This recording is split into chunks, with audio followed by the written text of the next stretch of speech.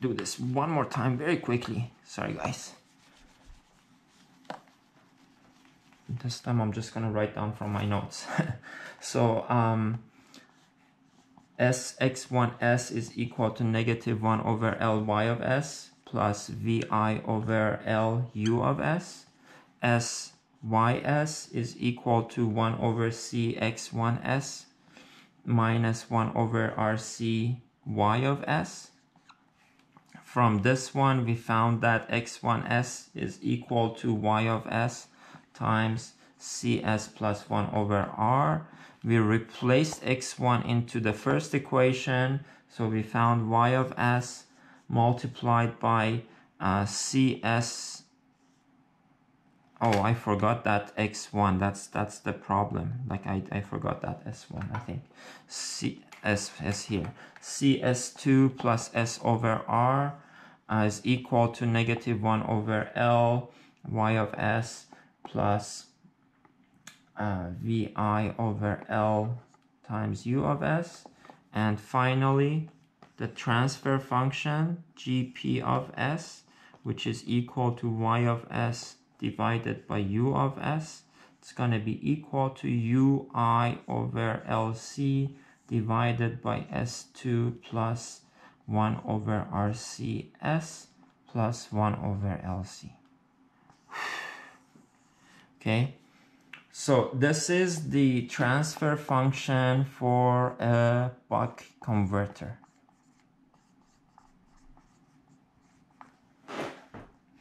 You can apply the same method to find the transfer function for a boost converter, for a buck boost converter. It's the same, it's exactly the same method. You choose IL and VC as your parameters. You come up with two equations.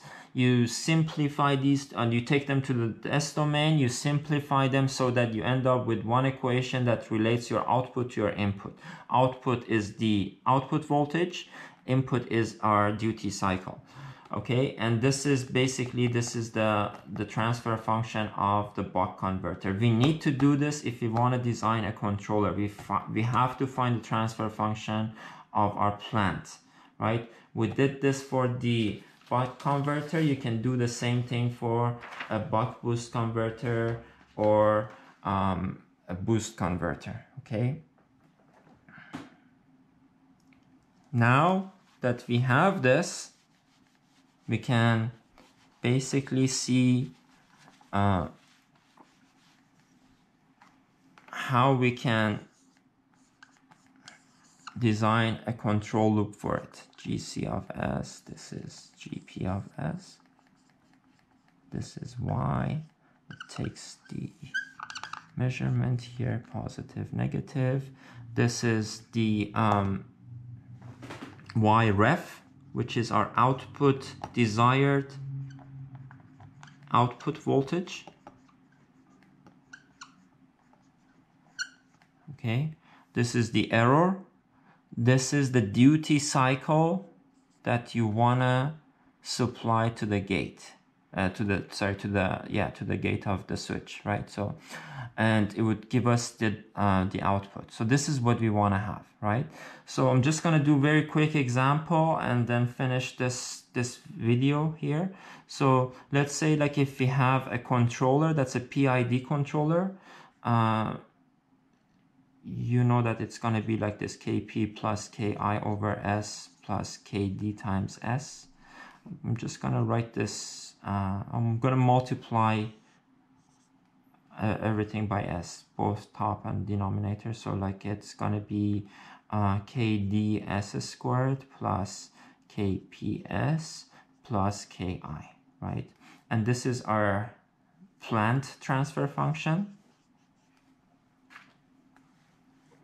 Okay, so if you want to find the transfer function of the whole system, how can we find that?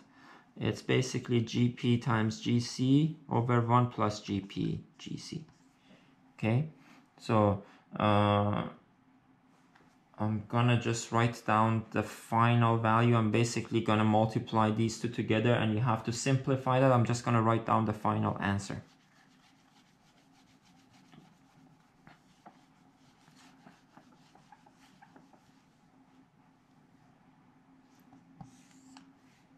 VI over LC KD S squared plus VI over LC KPS plus VI over LC KI S cubed plus 1 over RC plus VI over LC KD S squared plus 1 over LC plus VI over LC KP times S plus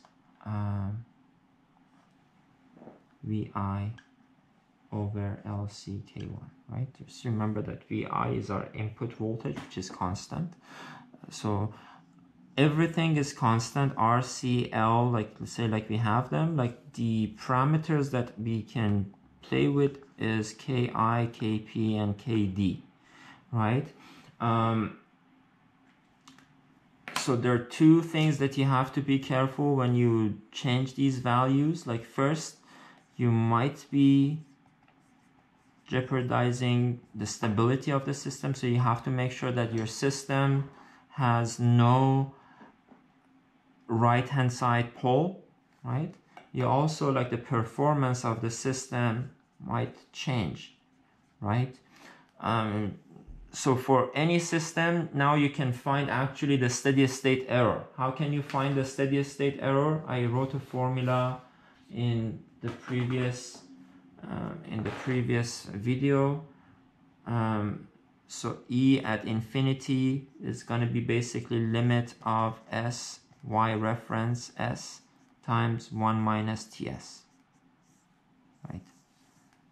This is what we found, right?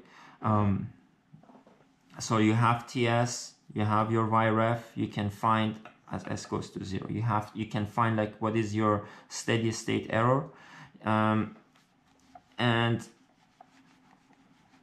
if you use a simulation package like MATLAB, you can actually also like find your time domain response as well. So I'm using this from Dr. Kim's tutorial. So like there are two examples that she put in her tutorial. For these values of R, 10 ohm, L equal to 100 microhenry, C equal to 500 microfarad, and V in equal to 12 volt. These are constants, right?